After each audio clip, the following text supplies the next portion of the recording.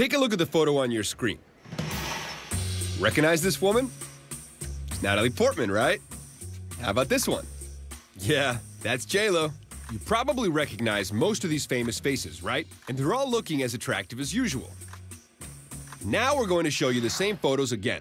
But this time, I want you to keep your eyes focused on the yellow star in the middle of your screen. But stay aware of the photos with your peripheral vision. Notice anything weird in your peripheral vision?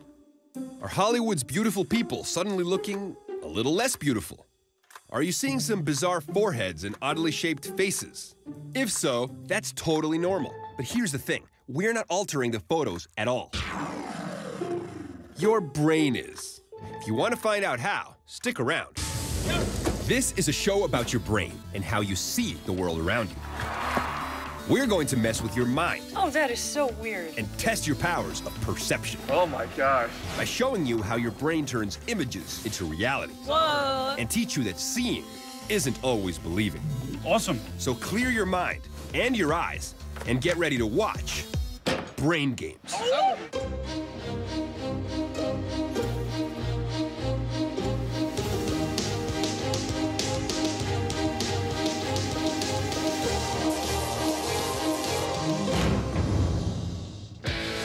We live in a visual world. And our visual perception is so important that even though we have 5 different senses, almost a third of our brain is devoted just to vision. And every waking moment, our eyes and brain are working overtime to make sense of the constant stream of visual information pouring in. So even as you sit back and watch this TV show, your brain is working hard to convert the images on your screen into objects that have meaning, like this one. It might not seem so interesting now, just a bunch of candles on the floor. But if we simply change your perspective, you see a whole new reality. This is so wild. It looks like I'm sitting on a cube of fire, right? Ouch. So how does your brain do this? It depends on your perspective.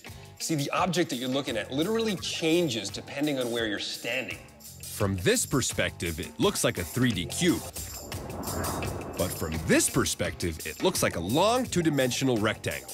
Your brain is literally trying to make sense, interpreting the images that are being sent to it by your eyes. Perspective equals reality. It's totally insane and hot. And one of the best ways scientists have found to reveal the tools your brain uses to build your reality is through optical illusions. To see what I mean, let's take another look at those celebrity faces. When you look directly at these photos, they appear completely normal. But when we asked you to focus on the star, and your brain began to interpret the faces based on the signals sent by your peripheral vision, those faces started to look a little funky. Now look directly at the photos. Everyone looks normal again, right? So how is that possible? It turns out that even though humans are particularly good at recognizing faces, our eyes don't give us particularly good resolution with our peripheral vision. So without being able to see the specific details of each face, your brain only notes the contrast between each face, then magnifies those slight differences into freaky features, making J.Lo look more like, oh no.